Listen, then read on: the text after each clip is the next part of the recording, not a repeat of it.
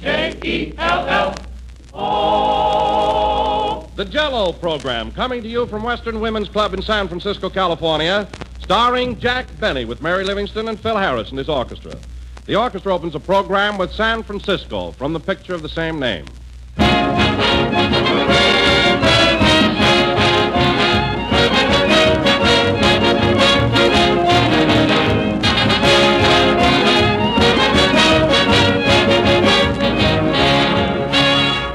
The hardest game of questions and answers is really easy compared to one question that every woman has to answer every day. What will we have for dessert tonight? Well, here's a tip. On every package of Jell-O, you'll find delicious recipe suggestions. There are different recipes on the different packages, so the variety is almost unlimited. Every sort of delicious Jell-O dessert and lots of attractive Jell-O salads that you'll find especially helpful at this time of year. Look them over at your grocer's. You'll be surprised and delighted at the recipes on the Jell-O package. But remember, there's only one Jell-O, and only Jell-O brings you that delicious, extra-rich fruit flavor. That full-flavored, true fruit goodness that simply cannot be topped. So don't accept any substitutes. Look for the big red letters on the box. They spell Jell-O.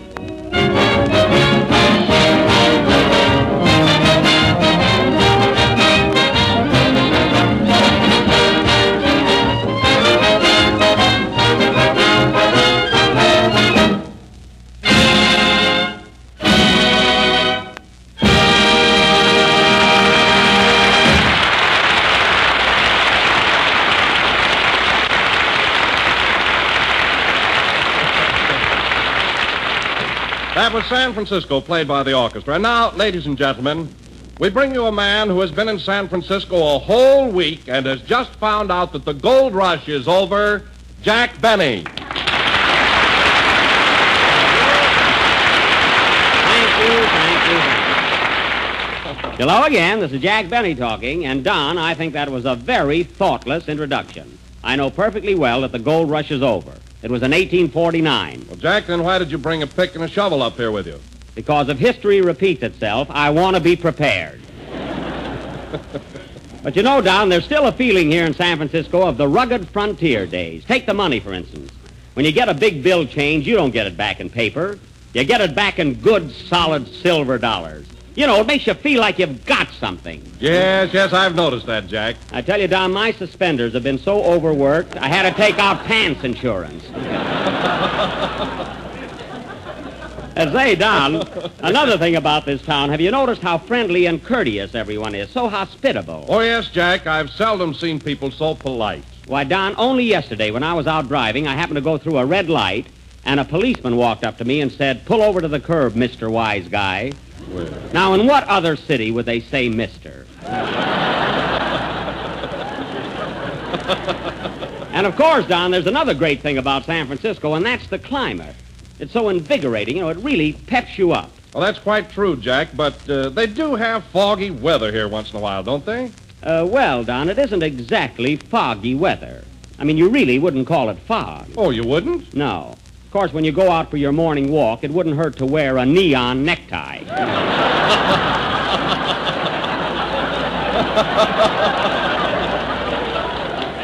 You know, Don, you know, the fog here is like our Los Angeles rain. It's just a vicious rumor. Now, only last week I had to pump 80 gallons of rumor out of my cellar. Oh, I know how it is. Jack, I wonder where the rest of our gang is. Yeah, I hope they know we're broadcasting from the Western Women's Club. Well, I'm sure Phil Harris does. Oh, I know Phil does. He tried to get a room here.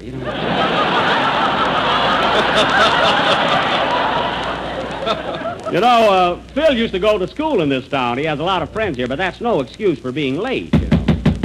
Oh, come in. Mr. Benny, on behalf of the Chamber of Commerce, I want to welcome you to San Francisco. Well. Now, if there's anything we can do to make your stay here pleasant, please call on us. Well, thank you very much. Now, is there anything I can do for you? Yes, keep that Maxwell off our new bridge.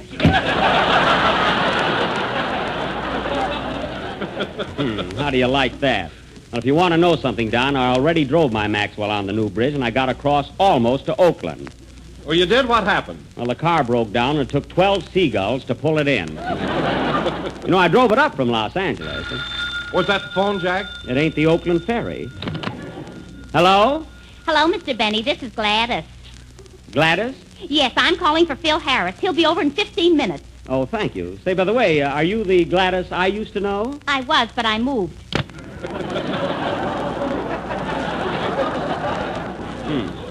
Phil certainly goes around with intelligent girls. Oh, hello, Mary. Welcome to San Francisco. Hello. Well. Hey, you hear that? Huh? Hey, that's a nice hand you got there, Mary. They kind of like you in this town, Oh, huh? I've got a lot of friends here, Jack. I know so many people. Oh, sure. I almost forgot, folks. Mary's a local girl. She was born right here in San Francisco, weren't you, Mary? Well, not right in San Francisco. Oh, you mean not in the city itself? You mean That's it, Oh, well. Where were you born? Was it Berkeley? No. Alameda? No. Sausalito? No. Where? Seattle.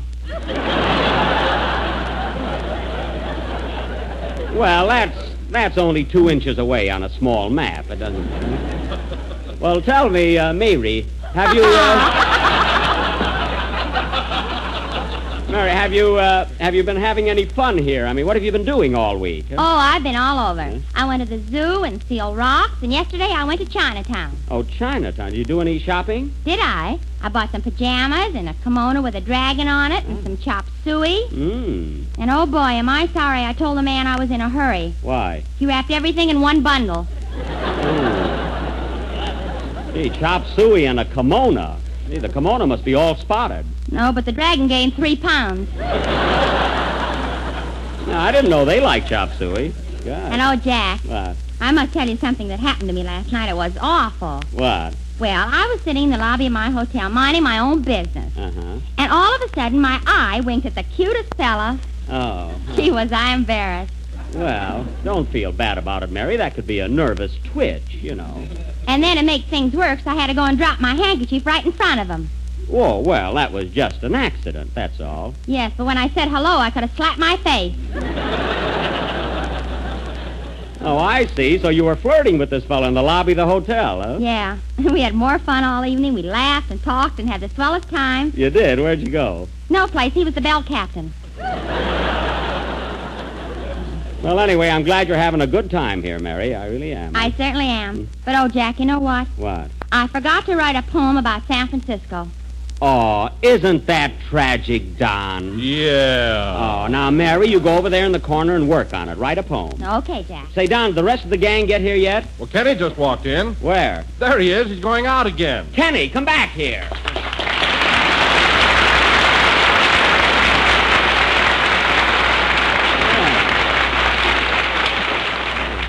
Gosh, was that for me? Certainly, Kenny. What were you running away for? Oh, I feel silly broadcasting from a woman's club.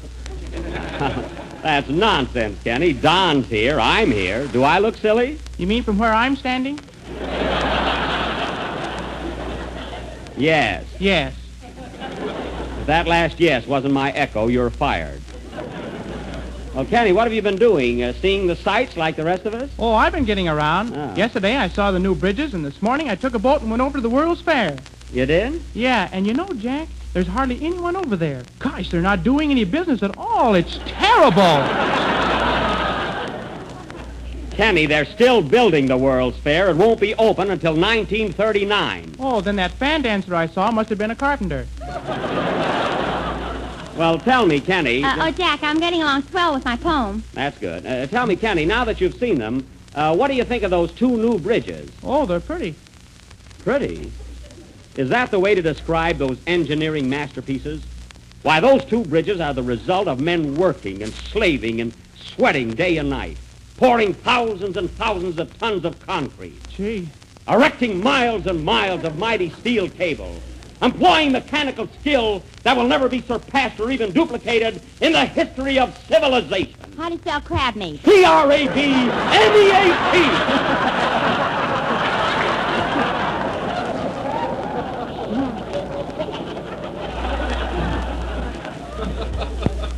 And you, Kenny Baker, you stand there and say those bridges are pretty, those mighty triumphs of engineering. Now what do you say? They're very pretty. That's fine. I yell myself hoarse and get a very. Oh, well, sing your song, Kenny, and redeem yourself to our San Francisco friends here. Now, wait a minute. Hello? Hello, Mr. Benny. This is Gladys. Oh, you again, huh? Yeah, Phil Harris will be over in about 10 minutes. Well, he better. If Phil thinks he can go running around to all his girlfriends while the program is on, he's crazy. How do you spell... Oh, shut up. What are you going to sing, Kenny? I'm going to sing When the Organ Played Oh Promise Me. That sounds all right. That's fine. Hold it a minute, Kenny. Come in.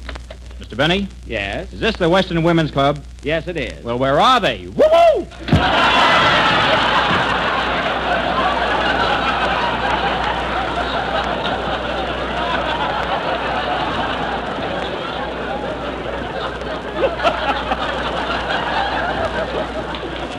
I must have packed him in my bag. He's got a head like an old shaving brush. Play, boy.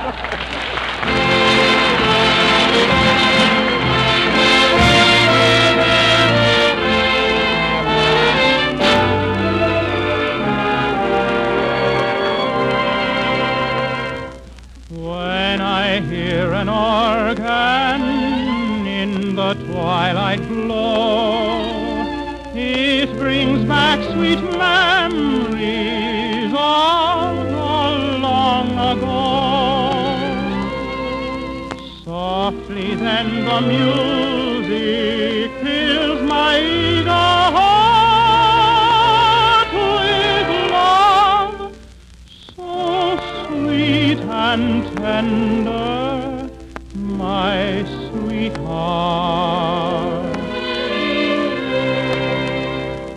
I can see you and I as we were in days gone by, when the mighty organ played Oh Promise Me.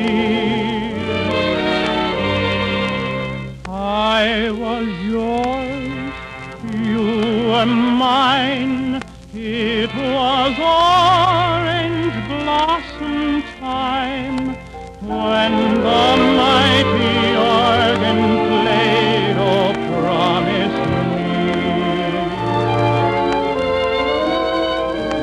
The day I placed that ring upon your finger will forever linger in my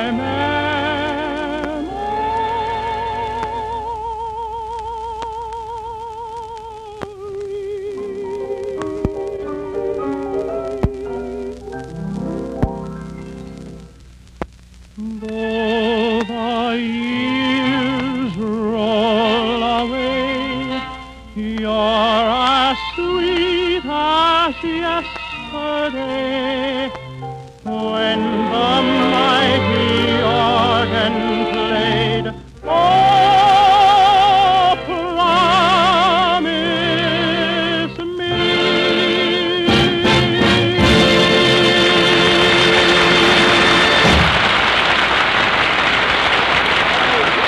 See how nice it is here, you see? Yes, sir. Very nice. That was When the Organ Played Oh Promise Me, sung by Kenny Baker. And you see, Kenny, you have nothing to worry about. You weren't a bit nervous. Well, at first I was going to fly to pieces, but then I said to myself, Kenneth, take hold of yourself. And I did. Oh, well, it sounded like it, Kenneth.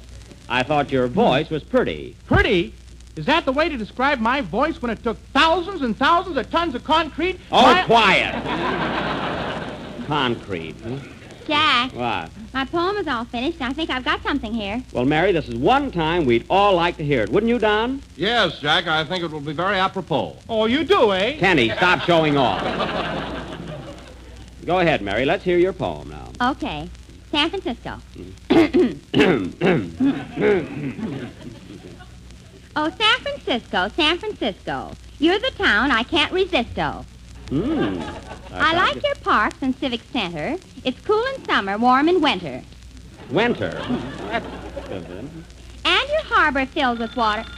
Wait a minute, Mary. Oh, darn that. Hello? Hello, Mr. Benny. This is Gladys. Tell Phil to get right over here to work. All right, slave driver.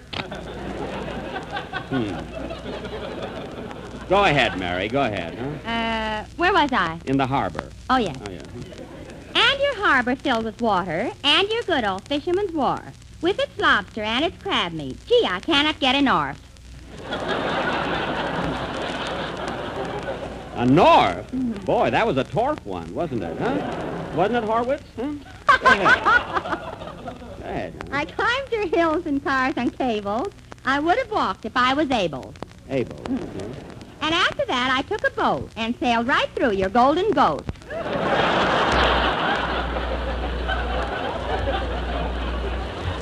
Goat, that's golden gate.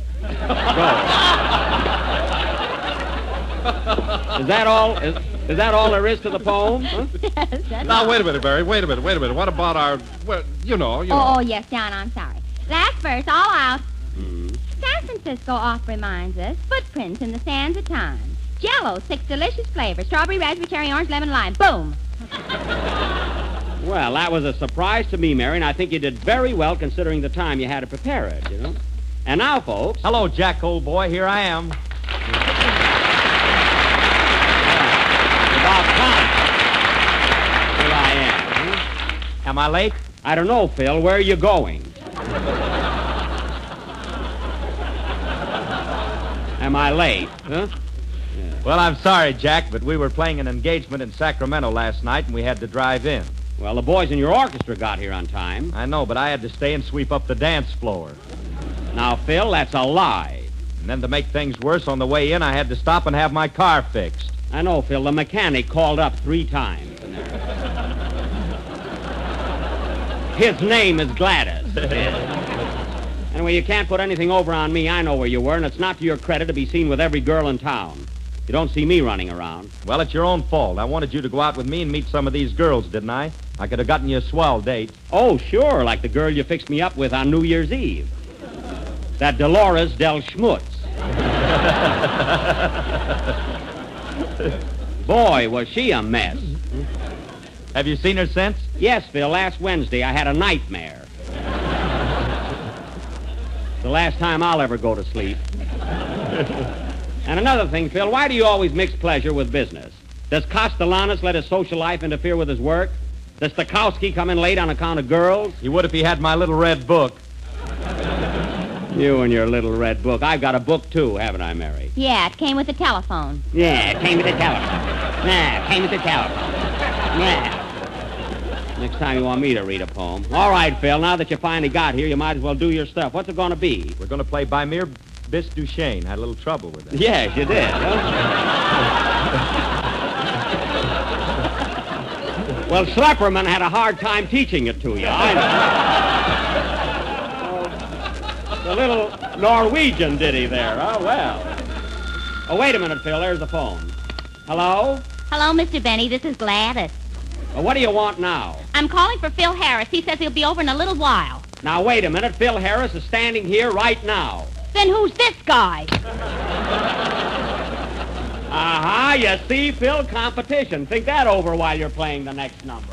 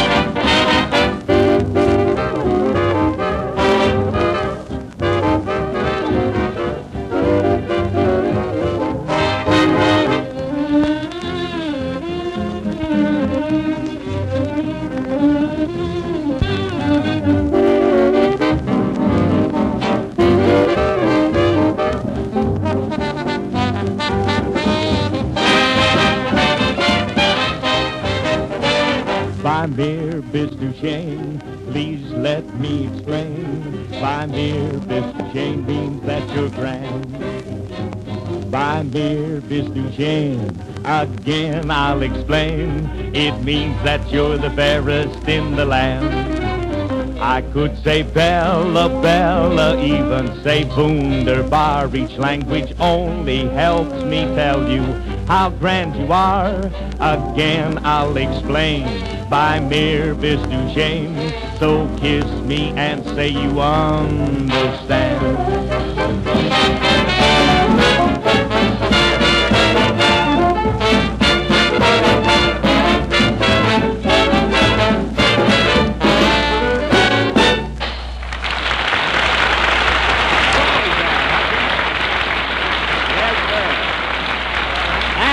By Mere Bis Duchesne, played by the orchestra with a vocal refrain by Phil Harris. That was swell, Phil. You ought to sing more often. That's what they tell me.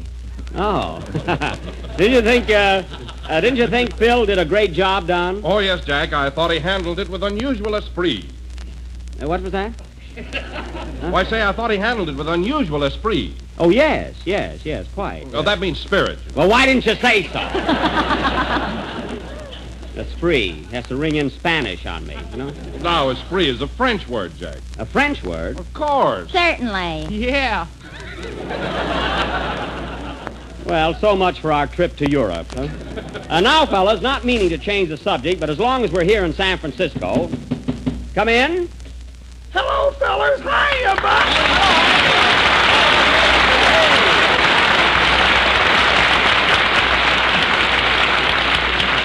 Well, Andy, I didn't expect you up here in San Francisco. You told me you couldn't make it. Well, I didn't think I could, Buck, but Ma and Pa wanted to come, so I thought I'd treat them to a little vacation. Oh.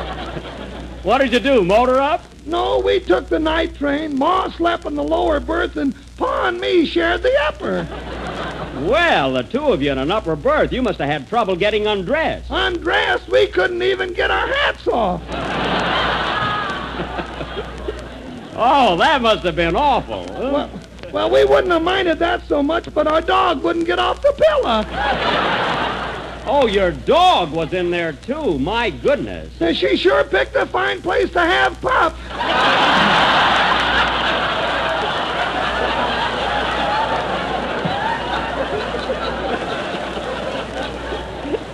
Gee, that must have been uncomfortable. Are you going back on the train? Oh, I don't think so. Pa got in a crap game with the porter and lost her return ticket.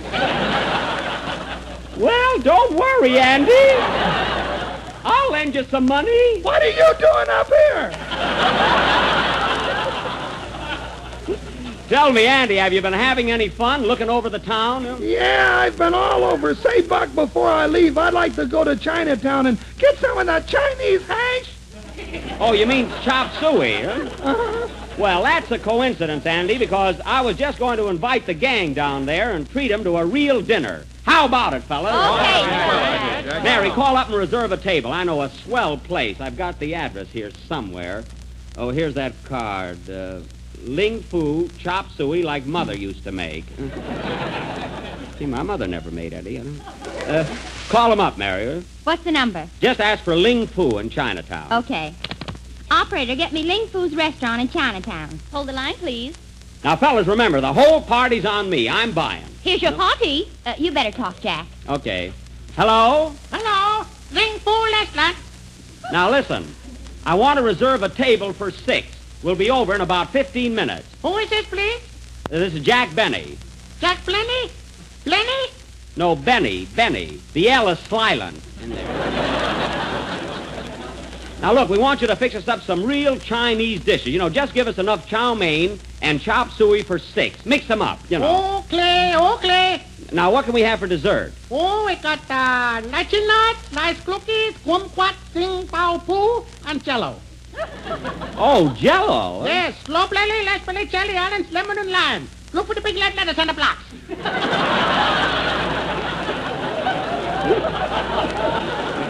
Hey, Don, did you hear that? You sled it.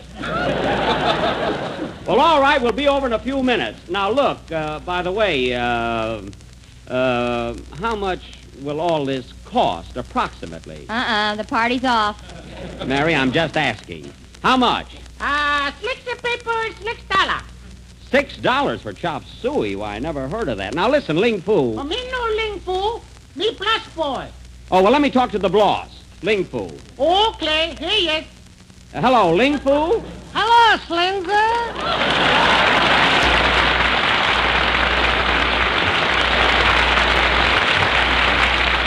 Why, Schlepperman. Quiet, you're talking to Ling Fu. Well, tell me, Schlepp, what are you doing in Chinatown? I mean, how do you happen to be running a restaurant? Well, I'll tell you, Jackie. I figured like this. Everybody likes chop suey. Mm-hmm. I look good in a kimono. So what am I waiting for? Time marches up. Oh, I can just picture you in a kimono. Say, you must look like a real Chinaman there. Yeah, but there's only one thing wrong. What's that? A pigtail I wouldn't wear. Oh. You know me, Jack. I'm a Yankee Doodle Dandy. Yeah, went to town. I don't blame you. Now, look, Schlepp, we're all coming over for chop suey. Now, what else have you got there that's good, you know? Oh, Jackie boy, have I got a special dish prepared for you. You'll love it. A special dish, huh? What is it? Egg foo young with matzo balls.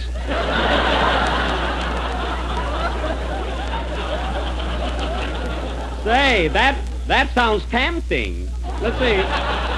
What else have you got? Well, we got some nice gefilte yakimen. And listen, Jack, if you want a real A number one delicacy, Yes? you must try our Wa Su Ying Lu Cao. Hey, I've never heard of that. What is it? Confidentially, it's herring. Oh, well, look, Schlepp, smuggle a little of it on my plate. Look under the rice. Okay. Now, we'll be right over. Wait, I've never seen your place, Schlepp. How will I find it? Oh, you can't miss it, Jack. There's a big sign in the front. A sign? What does it say? Cleaning, pressing, and chop suey. Oh, fine. We'll be right over. Goodbye, Schlepp. Goodbye. Chinatown, my Chinatown. You eat so much you fall right down. Well, fellas, come on, fellas. Let's go. Huh? Hey, Jack, what about the program? Oh, it's almost over anyway. Come on, fellas. We'll go to China.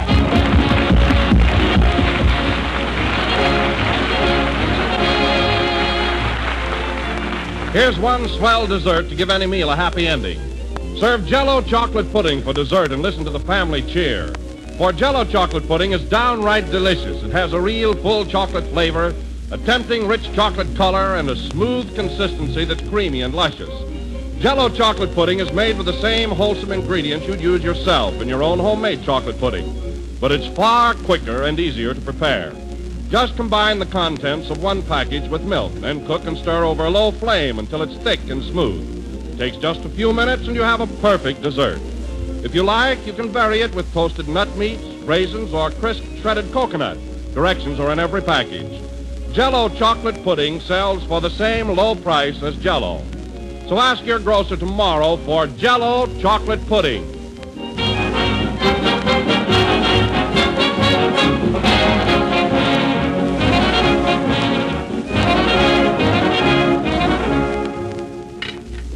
Say, Ling Fu's got great food, isn't he? Give me some more tea, Don. Oh, here you are, Jack. That was the last number of the 15th program in the new Jell-O series. And lemon or cream? Lemon, Don. And we'll be with you again next Sunday night at the same time, broadcasting from Hollywood. Gee, this chop suey tastes good. Yeah, I like it, too. Yeah, man.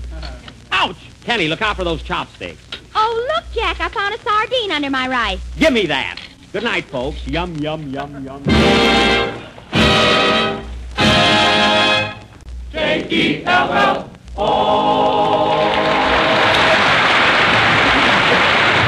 Kenny Baker appears on the Jell-O program through courtesy of Mervyn LeRoy Productions. Jubilee is from the score of Every Day's a Holiday. Remember, Mr. Shane is from Love, Honor, and Behave. This is the National Broadcasting Company.